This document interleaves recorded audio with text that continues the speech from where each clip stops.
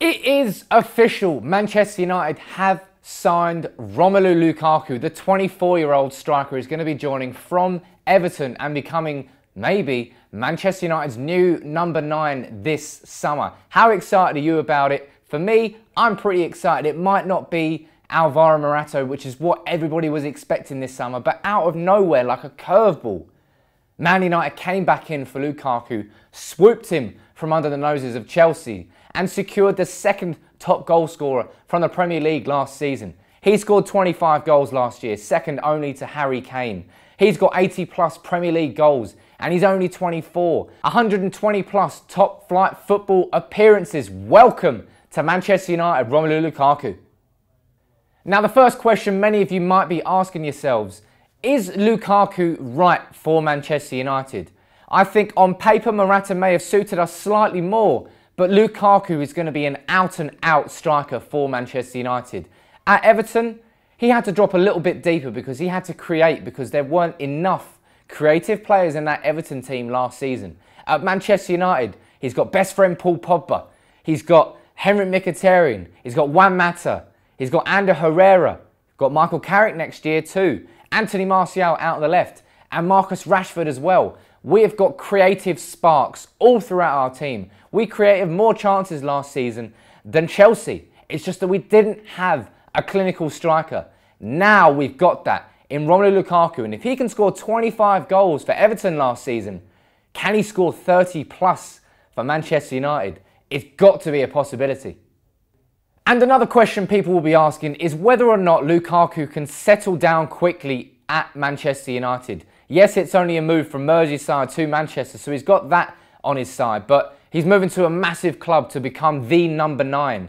He was at a big club previously in Chelsea, but he wasn't wanted there by Jose Mourinho. But Mourinho has now re-signed him. If that is not an indication of belief in Lukaku from Mourinho, I don't know what is. So that should really help Lukaku as well. As I mentioned slightly previously there, he's best mates with Paul Pogba. So having a friend like that at the club is definitely going to help. He knows the Premier League. He's scored regular goals in the Premier League at 2 different clubs. That's going to help him. On paper, there are a lot of reasons why Lukaku to Man United can hopefully be a smooth transition and he can hit the ground running straight away.